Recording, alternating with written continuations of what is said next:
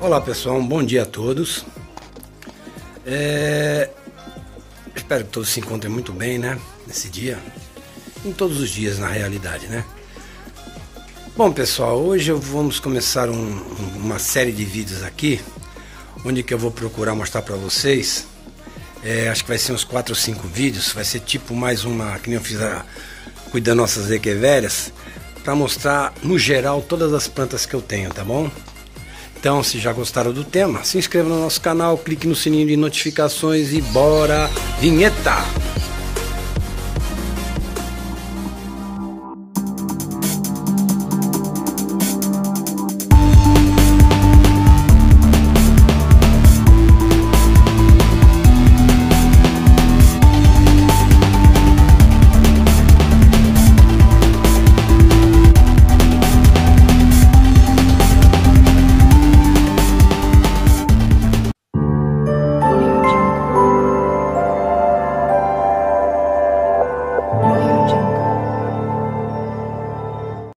Bom pessoal, antes de começar o vídeo, eu só quero deixar uma ressalva.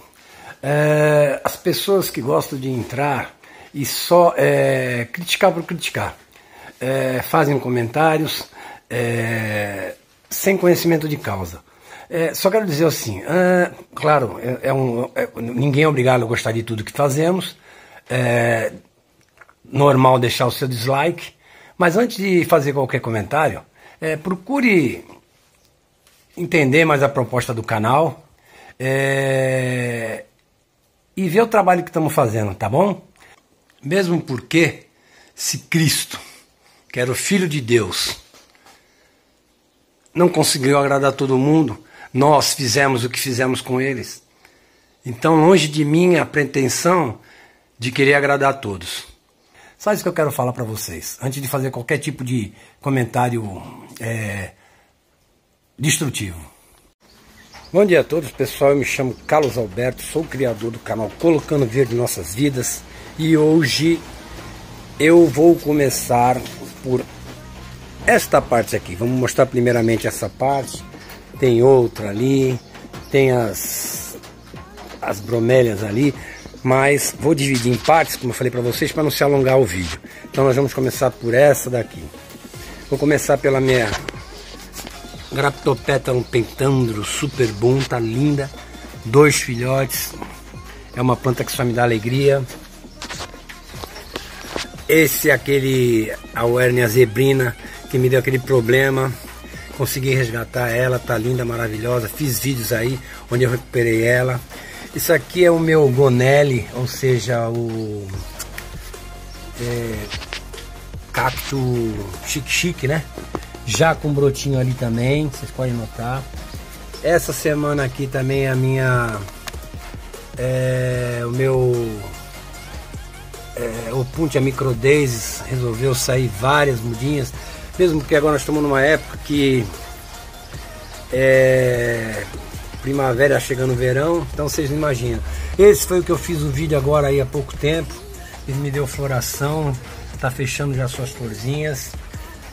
Esse aqui é o meu castelinho de fada, que já tá virando um castelão, tá saindo de castelinho para castelão. Essa aqui foi uma que eu fiz uns vídeos aí também agora há pouco tempo, mostrando para vocês.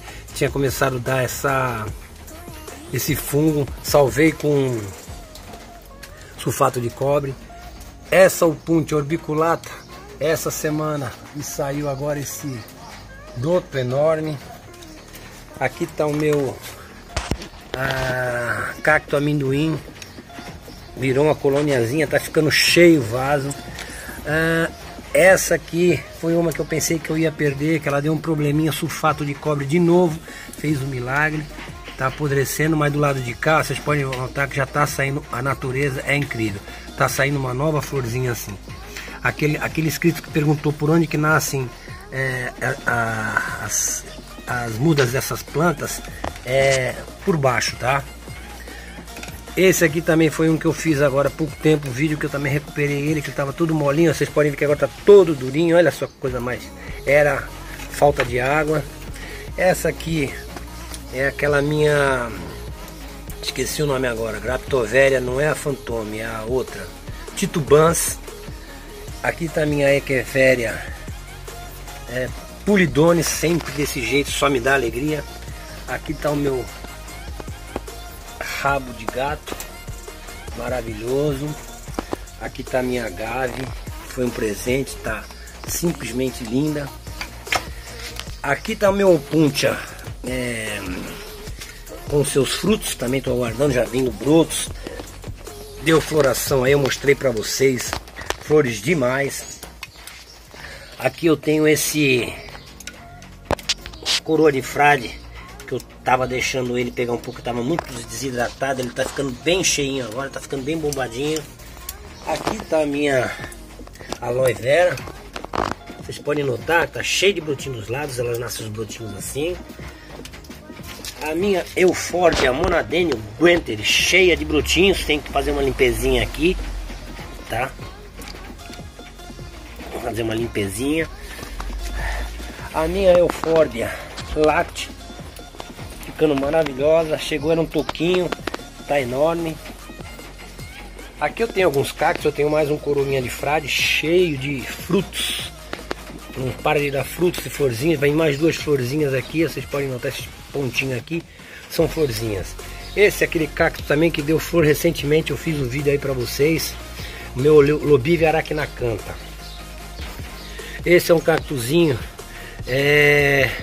que veio bem pequenininho, teve um inscrito que falou aí, seus cactos estão queimados, feio. Gente, eu não pego cacto, já quem conhece o canal sabe, eu não pego cacto com cacto, qualquer planta já crescida, bonitona, lindona. Eu já falei pra vocês, eu gosto de sofrer com eles, que eu quero aprender a passar pra vocês algo de útil, sabe? Não é pegar um cacto lindo e maravilhoso, bonitão, e falar, não, fui eu que cuidei. Não, que nem esse aqui, tá lindo e bonitão, mas ele tá comigo desde pequenininho. Então entendam bem a proposta do meu canal. Esse aqui foi uns que eu tirei do cavalo. Esse aqui também eu comprei, tava bem feinho, já deu flores também, mostrei pra vocês aí. Esse aqui é o do momento, que é o que eu tô aguardando essa flor para fazer o vídeo pra vocês. Esse aqui é um cacto de crescimento lento, faz muito tempo que eu tenho ele, tá nessa colôniazinha. Eu tô aqui, vamos ver, tô esperando. Esse aqui é uma Mamilaria elongata. Esse aqui é um Melocactus curvispinos. Esse aqui é a Mamilaria elongata, tá? Esse aqui é o Melocactus entinere. Tá uma bola, ele veio também bem pequenininho, tá bem, tá lindo, tá lindo. Aqui eu tenho esse daqui, que eu mostrei pra vocês que esse cacto me deu problema, mas como eu tinha brotinhos, eu salvei, já tá aí. Esse também deu flor há pouco tempo agora, que eu mostrei pra vocês também. Tem esse aqui, o Paródia Magnífica, que tá ficando lindo. Tá ficando com aquele formato tradicional, né? Parece uma perona. Esse é aquele que eu separei. Peguei a parte menor, o outro tá ali. Amanhã eu devo estar mostrando pra vocês. Esse aqui é o puncha subulata, tá? Esse aqui é o meu